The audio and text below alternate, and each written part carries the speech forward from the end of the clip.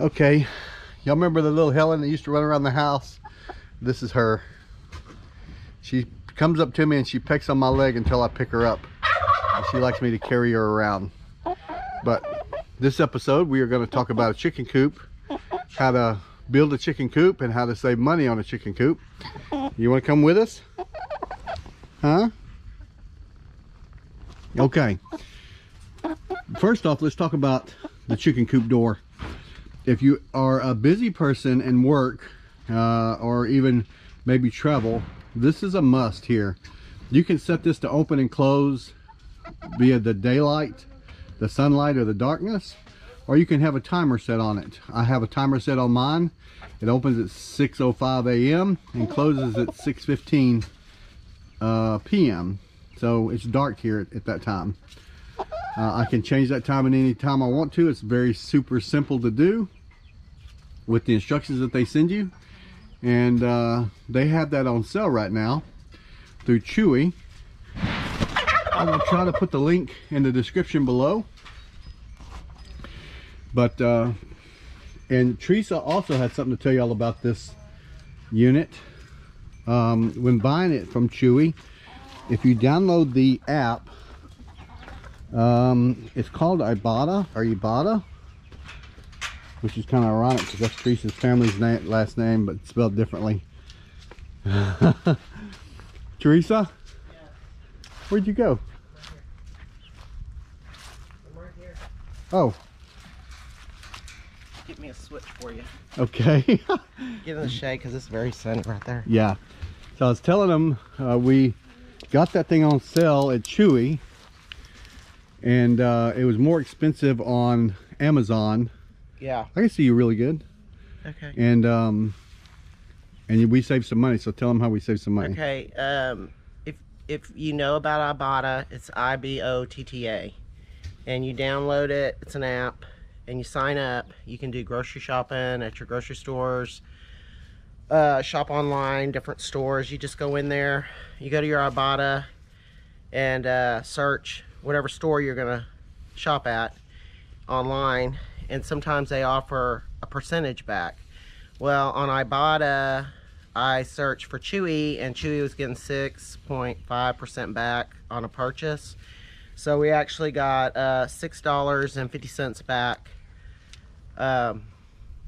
you know, savings. So it ended up costing us $2 over the original price, which was $108 plus tax, and then so it was like 100 and whatever it was. But anyway, so we saved $6.50.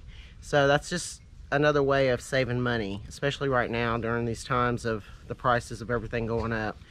I use Ibotta to do grocery shopping with. You can go to some of your stores like Walmart, Kroger's, H-E-B for us, and sometimes they'll have some free offers, or like if you buy the product, you pay for it, submit your receipt, and then you get your money back. So there are some things that are BOGO, buy one get one free. I try to go and search for the free stuff, as well as if there's anything that I need that I'm shopping for at that store anyway. So it's just a little way to save some money. This last month I have been restocking on some of our stuff, buying some things that I wanted to give for Christmas, and we have saved almost $120 I got back on my Ibotta. So it's just, you know, if you want to buy those products, it's mainly name brand products. So that's it. And you can do the DG.com, DollarGeneral.com as well. They give a $5 coupon on Saturdays if you spend $25+ and then they also have digital coupons you can download, and they also they have made it available where it's a calculator on your app, and you can also scan your products to see how much they are. So those two I use the most. I use Fetch as well. You submit your receipts, they give you points for submitting just a receipt, or if you buy any of the products they have listed on their site, you get extra points. So I have 25,000 points, and you use those points to buy gift cards. So you can buy $5 gift cards, $10 gift cards, $25 gift cards, and the gift cards are the $5 ones are 5,000 points, $10 are 10,000, 25 or 25,000 points. So you can go on there and see, you know, if there's anything you're interested in that. But those are the three that I use to save money.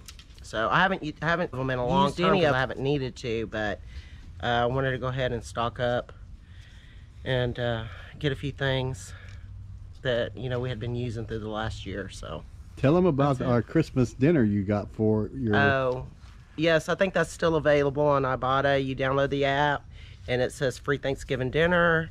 You can get, they list the turkeys, Butterball is one of them, their brand, and I think there's 2 other brands.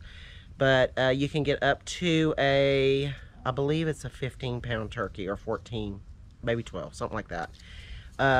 Pound turkey for free. I mean, well, no, it's not free. They give you $15 back, so you can get any size. Sorry, you can get any size turkey, and they'll give you up to $15 back on it. And then they also list several other items that you can get for free if you can find them. And that's only at Walmart. So I ended up spending $4.77 on a 20-pound turkey. Yeah. 21-pound turkey, something like that. So there's good deals out there. You just got to look for them. Was that the total price? Yeah, $4.77 for that big old turkey. Yes. Wow. Yeah. So they gave me 15 back. I only had to pay $4.77. Plus, I got a bunch of free other items that they were offering. I had to go to 2 different Walmarts though, because one of them didn't have it. The potatoes, you have to get the 8-ounce bag of instant mashed potatoes. You know, I didn't really need those canned goods or you know, items, but I wanted to get them just in case we knew someone, or you know, that may be having a difficult time this year. We can maybe donate them a Thanksgiving dinner. Well, that'd be good. You know, so we'll see. That's All right. about it. My garden's doing good. My lemons. Yeah. I just threw all my oranges because they taste like lemons, so the chickens are getting those. But the lemons look really good. Grapefruits will be ready probably next month. Almost ready. One grapefruit, but that's enough grapefruit to feed 2 people. I don't know why it got spotted this year, but it did. I'll have to look that up. It's rust spots on the grapefruit. These 2. What is They're that one? Almost ready. Grapefruits. Another grapefruit? Okay. Yeah, 2. There's 2 here. Okay, cool. And then I have, I think this is a lime. Let me look. Let me see what this one is. Yeah, this is a lime tree. Your limes are turning yellow. So I'm gonna have to take this one off. This one's probably ready. There's not many left. I've pulled a bunch of them, but those lemons are pretty much ready. So I'm gonna probably pull those today. We should make lemonade. But look at that, they're beautiful. Good size. Yeah, they're giant. I bought them like 2 years ago and we planted them this year. So, and then I have some over here on this tree. Yep. There's 3 left. I've already pulled some off of this one. I took some to your dad too. Mm-hmm. I just pulled the rest of the they're supposed to be red bell peppers, but I went ahead and pulled them. But there's some babies coming on, as you can see right here. So we'll see if they make it through the coldness. Yep. So, you know, so just a few things. This is our elderberry that survived out of the ditch. I remember that little deer. I don't know if y'all remember, or if anybody's seen that one. Yep. But this is our elderberry. We'll figure out where we're going to plant it. So we'll see next year if we can get some some oranges off these trees and they don't taste like lemon, but I think because they're all close together, they may.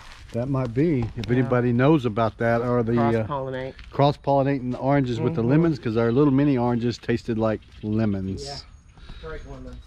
Yeah, but they weren't that bad. They were all right. Still getting some serranos. Oh, look, you got some more peppers. I'm thinking about taking a couple of these and putting them in a pot and taking them inside. Okay. Because I had a hard time finding these plants this year. We ended up having to go to a small place in Liberty that had them. So, and of course the rest of the garden is doomsday. I got to get in there and clean it up. It's not that bad. Yeah, it is. It's bad. It looks better than it did. Yeah, whatever. I thought this one cleaned up. Now I got to clean this one up. Yeah. I cleaned up the blueberries. Yep, we got the blueberry. We need to get some mulch put on that. And I'll tell you what, that dill weed has taken over because it is growing and everything. It is. Dillweed, we had a big plant, had seeds on it. And if nothing sees this, this is our bay leaf tree she gave us. Bay leaf? Which is fixing to have to go into the carport. Yeah. And then this is some kind of mint that I grew. Let me see.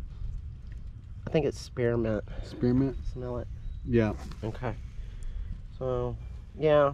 Tried to do some other elderberries, but they didn't make it. So, it is what it is. But we did get one, so that's a good thing. And this is all that dill. Yeah. I'm probably going to move it under the carport, too. Oh, yeah. I smell that. It smells like pickles. Yeah, it does smell like pickles. Yeah, it's pretty good. Look at your blueberries. Yeah. Les started cleaning this bed, and I finished it the other day, but as you can see, grass is already growing Already back growing back. So I've got to get some mulch in here. Yeah. And get it cleaned up. Put the rest of that grass. Get them fertilizer. They're growing though. It's growing. Got a bunch of new sprouts on them. They look good. Since we cleaned them up. Yeah. I just don't want to mess with them too much because I don't want to kill them. Yeah. So, look how pretty it is out here today. It is. It's a beautiful day. All right, guys. Teresa is home. I'm so happy.